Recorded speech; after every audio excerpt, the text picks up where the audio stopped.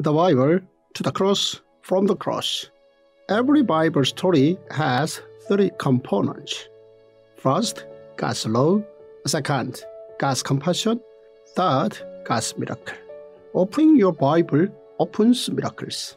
The Bible as one story is wholly enough in our lives. Day 177. Isaiah handling international relations.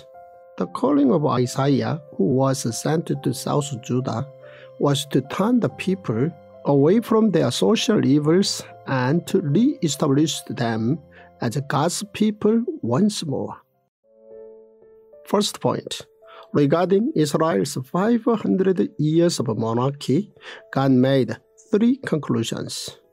Abraham's descendants managed to enter the promised land sometime after Exodus.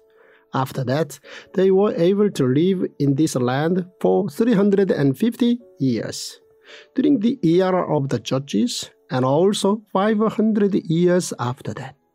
After Saul, David, and then Solomon, the country became divided into two, and then those Israel went on for 200 years, and South Judah went on for a further 150 years. God evaluated their 500 years of monarchy on three occasions. The first was during the days of Samuel that warned what monarchy would be like. The second was during Isaiah. The third was during Jeremiah.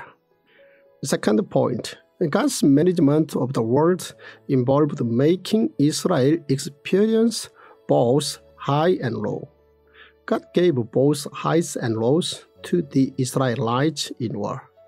Whenever they obeyed, God made them succeed.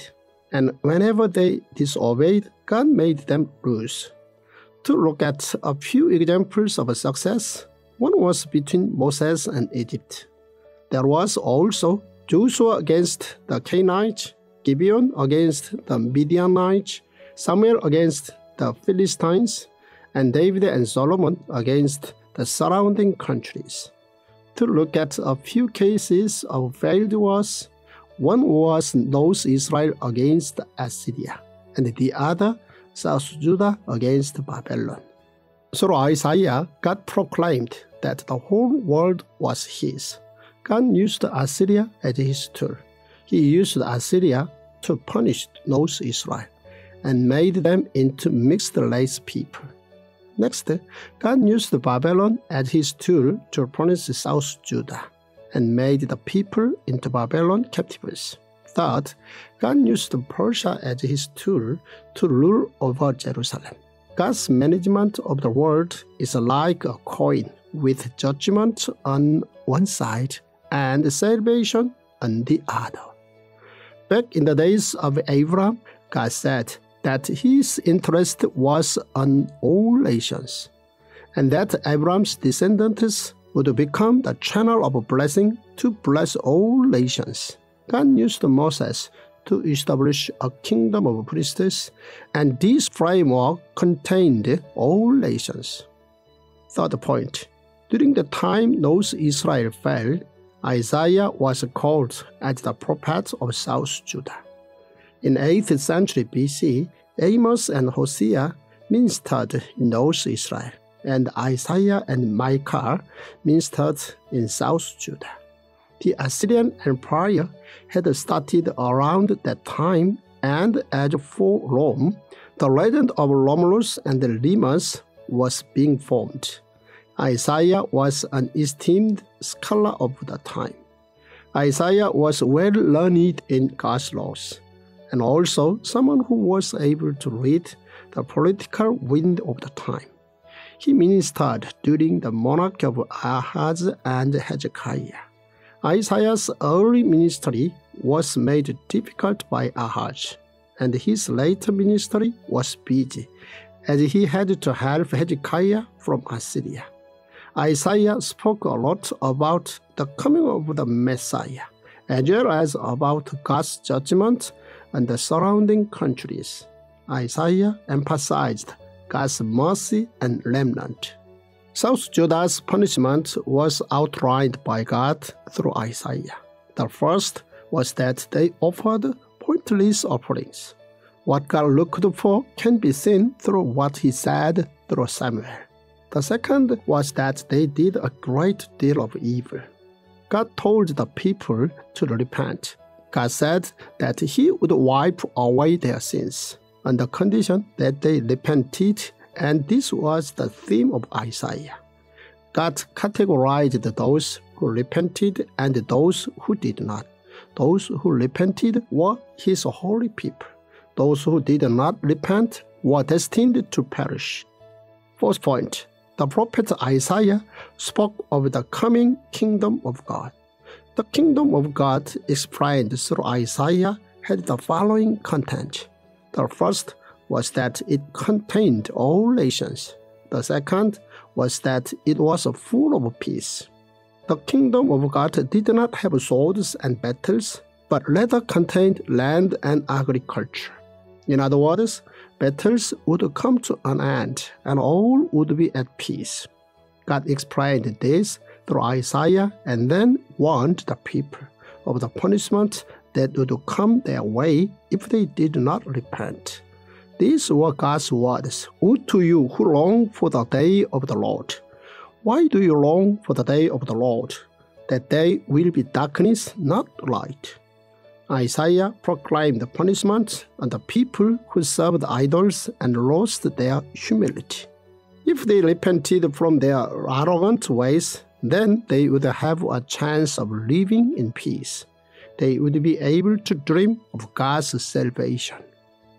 Fifth point, Isaiah rebuked the sins of the leaders of South Judah who led their people in the way of evil. Through Isaiah, God rebuked the faults of the leaders of South Judah. God said that they were responsible for leading the people into evil ways. God warned that the people would not have any food and that the leaders would be put down and there would be a lot of confusion in society. During those times, the priestess abused the system of a kingdom of priests in order to become wealthy. People also worshipped idols and ignored God's words. God proclaimed that the prosperity of the leaders would be taken away from them. During those times, women dressed extravagantly and were arrogant from their material goods. God proclaimed that this was their arrogance. They loved material goods more than they loved God, and humbleness was nowhere to be found.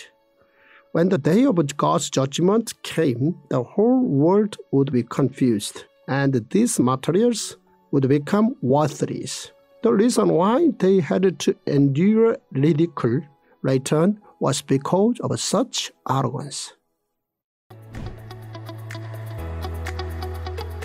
I am so excited that you have in your hands now and on your phones the Tongdok Bible App. And let me tell you why. Very few people, just a handful of people in the world understand the way Dr. Zoh does.